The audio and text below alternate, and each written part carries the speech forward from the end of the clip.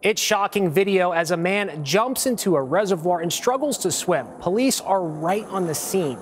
And as the man begs for help, he drowns. The officers watched without intervening. And now that's causing a major uproar. Jim Murray has the latest. It started as a routine police call of a husband and wife arguing in public. Did you guys get into a physical confrontation? No, nothing like that. The officers make small talk, biding time as they check to see whether either have any outstanding arrest warrants. Suddenly, the husband climbs over a railing and sits perched alongside a reservoir where swimming is not permitted in downtown Tempe, Arizona. What are you doing, my friend? The man scoots down to the water, and cops warn him not to go in. What are you doing? I gotta go for a swim. I'm free to go, right? You can't swim with the lake, man. The man swims off anyway. How far do you think he's going to be able to swim? There he is, way out in the water. The edited body cam video stops due to what police are calling the sensitive nature of the material.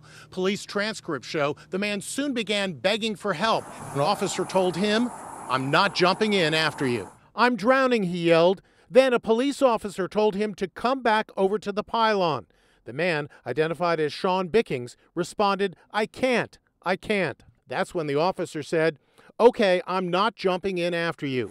His distraught wife yelled at the officers, "He's drowning right in front of you and you won't help." Reporter Alexis Dominguez is covering the controversial drowning for 3TV and CBS 5 in Arizona. We obviously hear some outrage from people who are saying that officers are meant to be here to protect the community. We also are hearing other people say, officers could have been put in danger themselves had they jumped into Tempe Town Lake to save him. We showed the video to retired LAPD Sergeant Cheryl Dorsey. We're talking about police officers, not lifeguards. And so while the optics are difficult, there's an assumption that the police officers can swim. Assuming that perhaps they cannot, they would be of no benefit to him if they jumped into the water. At least one officer did try to get a rescue boat, according to published reports. The 3 Arizona police officers have been put on non-disciplinary administrative leave while the matter is under investigation.